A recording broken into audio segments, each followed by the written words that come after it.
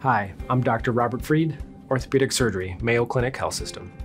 I wanted to become a physician for some time. This is a field with medicine, science, anatomy, that's something I've always kind of been interested in. And growing up, I was active in athletics and sports, and so the field of orthopedic surgery was natural and kind of a nice evolution. And it was kind of that growing up in a small town where I wanted to be part of something, be part of the community, and be able to help one another, helping your neighbors, helping somebody that you know.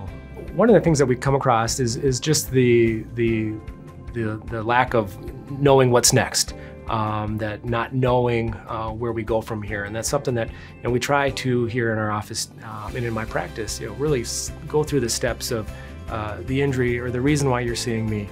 The next steps as far as non-operative treatment versus maybe you need surgery, and then after that it's a recovery and the rehab, and those are things that we really want to spell out at the beginning of our first initial contact. I think it's important to have a close relationship with the patient, and because it really is an effort where each decision needs to be made both with the individual, with the patient, as well as myself, and so that collaborative effort really is important in knowing where we go from here.